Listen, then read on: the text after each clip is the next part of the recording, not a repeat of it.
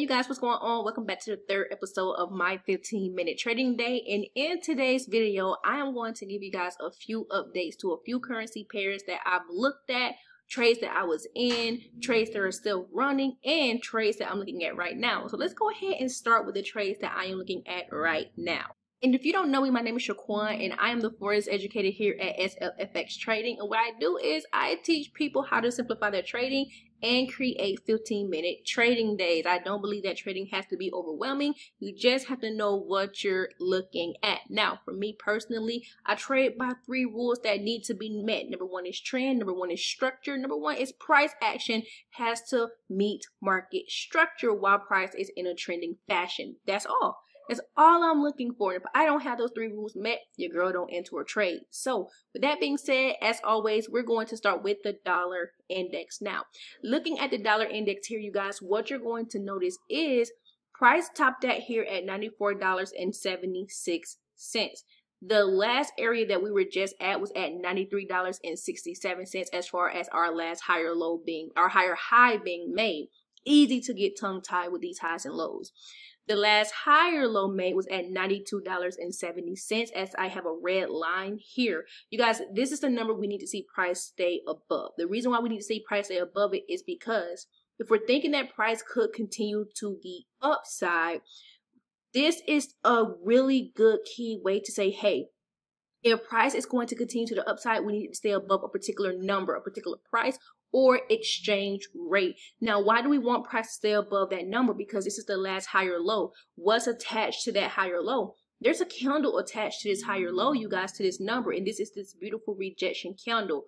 We need price to stay above that candle. Now, why do we need price to stay above that candle? What's showing us that price could potentially continue to the upside? Keyword is potential. We're going to go over here to the monthly time frame for a quick second. As you guys can see, for most of this year, ever since the month of, and we're going to just say May because we had a bearish candle closure in May, price has been dropping. So we've been selling off on the dollar.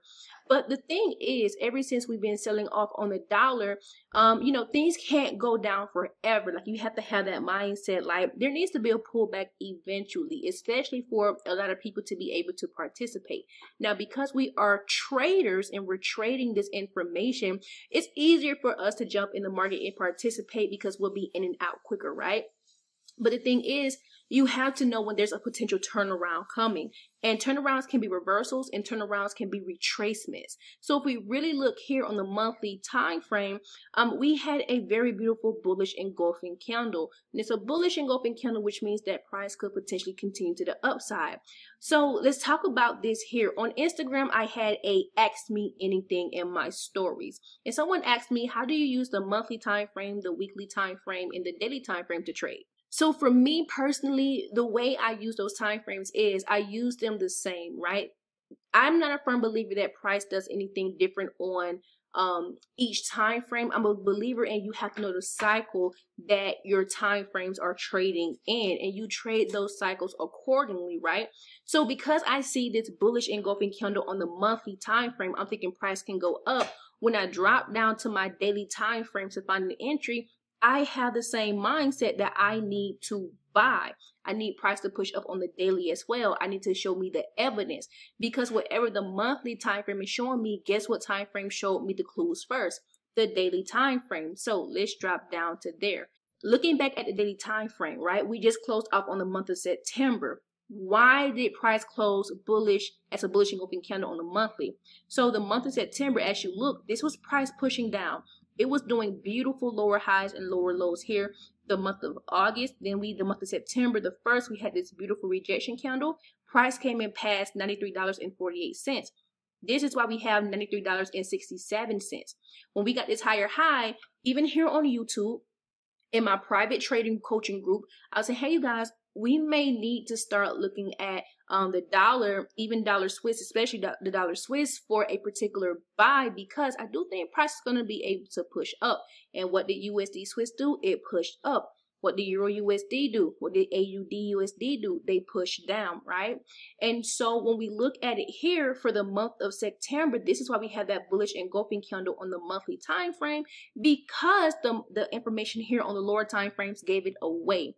So with that being said, we're now back in an area for me where I feel like price could potentially push up to, right? And because price can potentially push up from this area, looks like we're going to be closing as a subjective bullish engulfing candle. This candle closes here within the next 2 hours. It's not a currency, it's an indice, which you have to really be careful about. This is an index that shows the strength or the weakness of the dollar.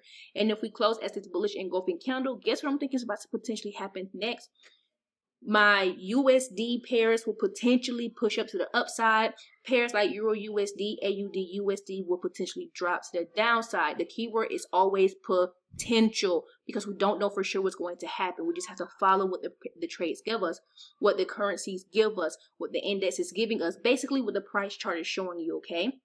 So with that being said, you guys, where's the next area I'm thinking dollar index can go to? Right back up here at the previous highs at $94.70 and further beyond, right? Why am I saying that? Because now, if you look at it, price is now making higher highs and higher lows. Follow the yellow brick road. We follow that road until price tells us it no longer wants to go. Okay, so that's that part there. And if you're on my email list, make sure you check the email from yesterday, because I sent out a story behind, or entanglement story behind, the uptrend and the downtrend. Kind of made it like a little story, fairy tale, poem mode. So, just a written out mode. So go ahead and check that out from yesterday's emails if you're on my email list. Now, let's go into EURUSD really quick, because I don't want to make this video too long, okay? Because already 5 o'clock, got to see if I got something going on, okay? Now, EURUSD. If you know anything about how I trade or how I teach or what I love to do, you know I like correlating currency pairs, right? I think that EURUSD and the dollar index, I think they correlate negatively. So if you looked at the candle, it was a subjective, bearish, bullish engulfing candle that could close for the day, even though it has 2 hours left. Well, guess what's closing bearish today? EURUSD. Okay, now it's not a bearish engulfing candle, and I always say these pairs do not correlate 100% of the time. I would say probably 90 to 95% of the time these pairs will correlate negatively, which means they move oppositely, they mirror image one another.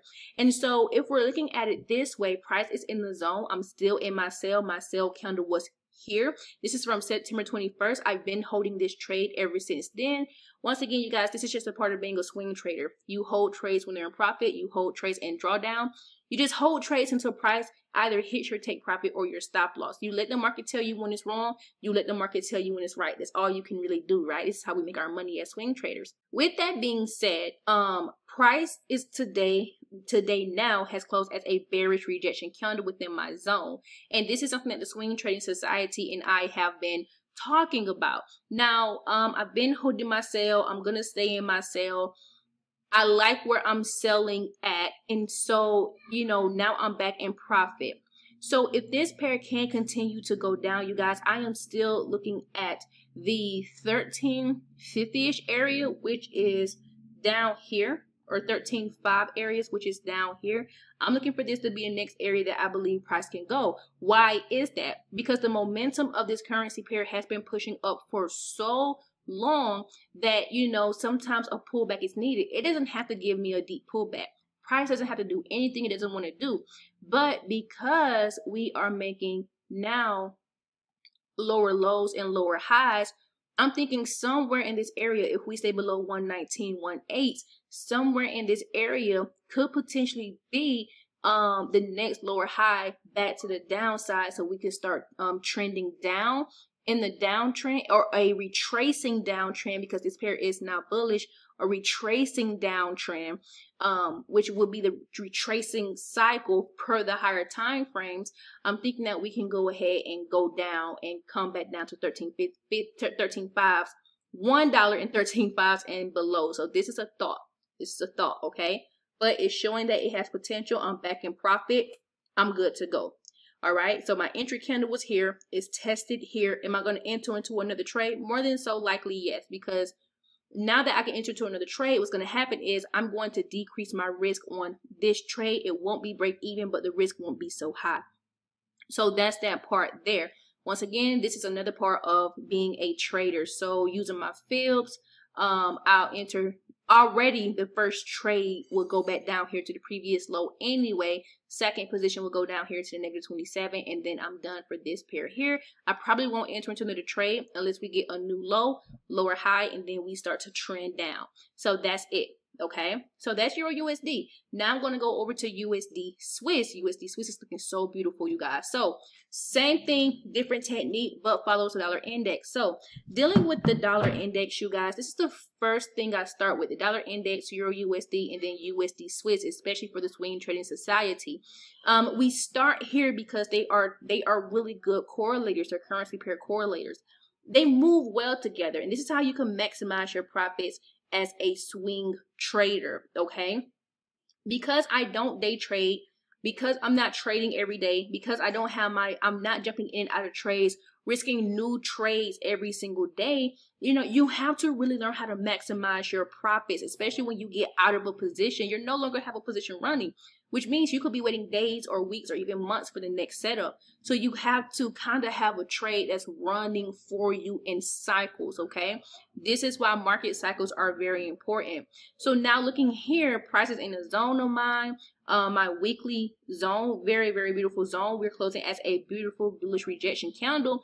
And if this holds true, you guys, I will potentially be looking for price to push back up to the previous highs here at 92 cents or almost 93 cents. And back here further to 93.6 over here. All right. So really quick, you guys, USD Swiss. And let me talk about quick analysis, you guys. I've done videos on how to do quick analysis, and I may end up redoing another video maybe in the next month or two, and I'll link the video cue card up here or in one of these areas so that you guys can see the tips I give to do really quick analysis. Because if you have your chart set up for you already, when you enter a trade, it should take you literally less than 5 minutes, which is why I teach people how to have 15-minute trading days, at the most 30-minute trading days, because you don't have to sit here and watch these candles form, right? That's the one thing you don't want to do because it creates bad psychological habits, okay? So that's that. So that's USD Swiss. We're going to quickly get into AUDUSD. Now, I am not in this pair right now. So we had a bearish subjective bearish engulfing candle that closed for the month of September. Looking at the weekly time frame, you guys can see how price has fallen pretty well. For going back down to the daily time frame, oh, this is beautiful. So we have a new low here. This could be the potential lower high. All right, so let's talk about this two ways. Number one, I enter on the daily time frame. We have a very beautiful bearish engulfing candle going on today. This could be a really, and I was telling Twin Trade Society that this could be a really good area to potentially take some entries from. It could go a little bit higher, and the potential keyword is potentially higher, but this is showing some really good significance here of rejecting my moving averages. So this is really, really good, right? And so let's see here, rejecting here around the 50%. Let's make sure it is. Yep, rejecting around here at the 50%. I don't trade. Let me put it to you guys this way. I am not a trader of key or golden field levels. It's wherever structure is. And I do have structure around here, which is why this line is very important for me. And so I was telling the Swing Trading Society that I do think that price could come back down here around 69.7 areas. And so if that is the case, we could see a drop here on AUDUSD. And once again, that's because it's just following the dollar index, right? Now, I don't think that AUDUSD follows the dollar index as closely as it does with Euro USD, but you know, once again, follow the yellow brick road wherever the road may go. You know, follow the yellow brick road wherever the road may go. And so this is looking like a really good area to trade. I would not trade back down to the zero or the previous low. I'd actually have to trade beyond that. And that would be back down here to the 0.679 or either the negative 27, because this is such a big volume candle. And based on where I place my stop losses, I still couldn't even trade here. Well, because if one thing about it, I follow my rules, right? And this is probably why I'm not in AUDUSD, because it's not following my rules. So this one isn't, because if I place my stop loss will have to go up here, and this the risk is at 229 pips. I don't really mind that. What I mind is that my take profit is less than my reward. I don't want to adjust this stop loss and use rules that I technically wouldn't use. And I have options on how I can use this stop loss, but like I said, I understand that it could push up a little bit higher. And if it does push a little bit higher, I'll give you guys the exact number to where she could push up to. It will be back here at 0.71615. I'll even zone it out for you guys. Like, this could be the exact area where she does pull back. She could pull back here. And this is why I like zones, because I always tell people I don't take a trade unless my trades are highlighted, right? And so one thing I teach in Swing Trading Society is you have to know where price can pull back to, because that's kind of how you get the most optimum trading opportunities. And that's how I get optimum trading opportunities as well, is understanding where price can pull back to. So for my 4-hour traders, right, if you're a 4-hour trader and you're wanting to sell but you don't like this one candle, well, I wouldn't say try to trade all the way back up here. I would try to trade under that number, but we don't even know if that's our lower high yet, so I can't put that there. So we kind of have to wait, right? But what I would say is this could be the next area price could pull back to, and then she could drop. But this is really beautiful. It's not fitting my rule setup, but I'm going to give the setup away anyway, because your stop loss could be less than mine, or you could already be in the trade. So that's this here. So I'll wait for the pullback. The next one that we're going to look at is we're going to look at some updated potential moves. Okay, so Euro USD looks good. USD Swiss look good. AUD USD looks good if it's fitting your rules. Make sure it's fitting your rules. I'm not by any means telling you guys to enter into these trades. I'm just telling you guys what I'm looking at. So I'm going to show you guys that I showed the Swing Trading Society yesterday. So I showed them 2 potential trades on Euro AUD. This is the one that I said, hey, this is looking potentially good to the upside, Euro AUD. We have a higher high. This could potentially be the higher low, and the price could go up to the -27. So, here around $1.67. This could be the next area where price could potentially go, because it's making higher highs. This is a potential higher low. Price on Euro AUD is actually to the upside. So especially if you're looking at the higher time frames, weekly and the monthly time frame, you'll be able to see it. So we'll see if price can potentially push up. And oppositely, like how I was saying with AUD USD, where price can potentially come and retest next, this has a potential retest area as well, which is going to be down here at $1.64. Once again, understanding unless price just keeps going up because of the momentum, where's the next place that price could potentially go? It's going to have a slight pullback, right? Or it could have a slight pullback, and if it does, what does that pullback look like? So I know it's here, but I am in this trade. I am running up now. The highest I ran up today was 110 pips. I'm holding this position, okay?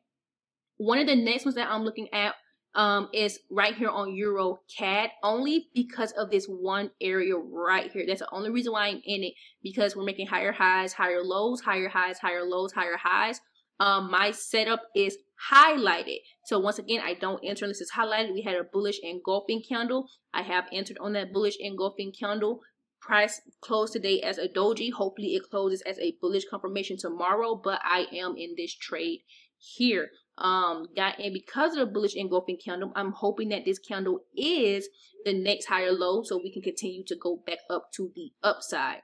Okay, so that's this trade here. And I'm also in AUD CAD to the downside, AUD Swiss to the downside, Aussie dollar, New Zealand dollar to the downside as well too. All right, now let's talk about trades that are running that I'm still hoping can run in our favor. One of them is going to be pound AUD. Now, I sent this out, it was either last week or the week before last. I'm pretty sure this was probably last week though, talking about the potential 1500 pip move that hopefully I can still gain. So dealing with this particular currency pair here, this one correlates as well with AUD USD, just like Euro AUD does, right?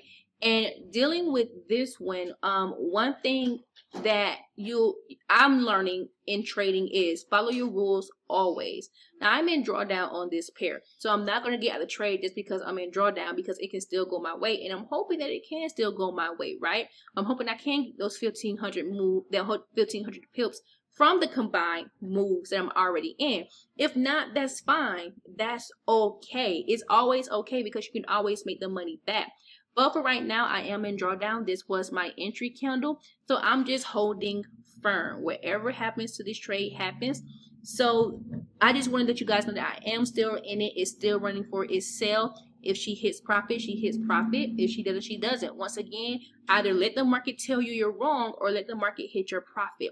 This is how you, and I get asked all the time, Shaquan, how do you hold trades? This is one of the ways I hold my trades. I just let it run, okay? One of the next one that we're going to look at, I'm going to do a Euro Swiss update. I gave this one out 2 weeks ago. I entered the trade here on this candle. Price ran up very beautifully. And when it did, I moved my trade to break even here. And as you guys can see, it did come and take me out for, it took me out for break even 1 or 2 pips in profit.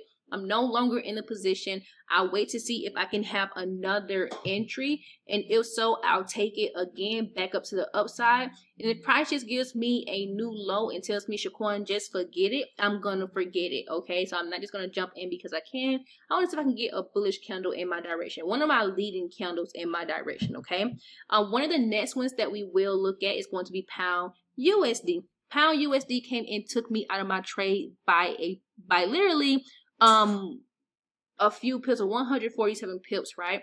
And I was going for a target of 284 pips, right? And so my entry candle was around this area here. After this candle here, the rejection candle, my stop loss went up to the 100 fib level, and it just came and took me out. So, okay, you know, because I'm already made my money back from other trades, which is why I'm saying from the beginning, you have to have trades that are cycling, that are rotating, because you can always make the money back. And because I'm swing trading, it does take me a while to get stopped out of a position. So it gives me time to think the next trade through and maneuver. So am I going to enter this again because it's still in my area? More than likely, probably so, yes, because it's still fitting my trading rules and my trading setup, right? So I have no choice but to enter again. So that's what I'm looking forward to doing potentially on this one. I'm just going to reanalyze it. I'm not going to redo my chart. I just need to reanalyze this full pair and make sure that the next position I get into, because it is still fitting, make sure that when I get into it, I'm getting into it for the right reasons. So because psychology plays a part in this. Like, okay, Shaquan, you just lost this trade. Do you really want to get back into it again? So, you know, I have to make sure that if I get into it, I'm getting into it for the right reasons. Not because of money, but because it fits my setup. And if it fits my setup, I make money. So that's that part there. And then after that, you guys, really, that's about it. I had a few trades that hit profit. USD Swiss hit profit a while back, as I explained it. EURUSD is still running. I have a lot of trades that I've been in and they're still running. Some are new from yesterday, you know, and so I'm honestly just on my hands right now because I don't want to. It's a good question I got yesterday in a private session. One of my students who she takes one-on-one sessions with me, she asked me, how many trades should I get in, you know, as far as how many trades should I be in as far as my percentage goes because of how much she risked. And I told her as much as your account allows you to, that where your margin level is protected. And we had a whole discussion on margin level, margin, and free margin. This is why understanding numbers in your brokers is very important. And I try to make sure I break those numbers down so that they are understood. And I even had to break down why leverage is important, because leverage is not based on how much your broker gives you. It's based on the price pulls back.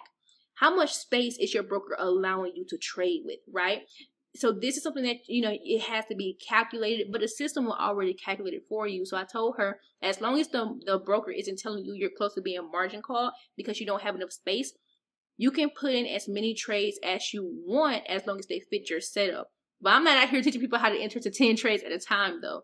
So that's really important. But I made sure to tell her, if it fits your setup, if it fits your rules, you keep entering as long as that margin is there. So that's that part there, okay, you guys? But other than that, I will say this is my 15-minute trading day, but this video is a little bit longer, but that's fine. I'll start a little bit late.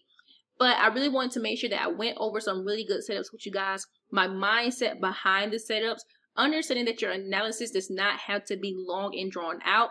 It can really be quick. And then also understanding too that if you have your chart set up for you, then you don't have to guess where your next trade will come from. Because like I said, I always try to make sure my trades are highlighted for me. Okay. But other than that, you guys, I will see you guys tomorrow for Wednesday's video. I didn't put one out yesterday on Monday, but this was going to start going out on Tuesdays, right? My 15-minute trading day. And so hopefully you guys are going to have a great trading week. I'm going to manifest it with you. Make sure you follow your rules, and I'll catch you guys in the next video.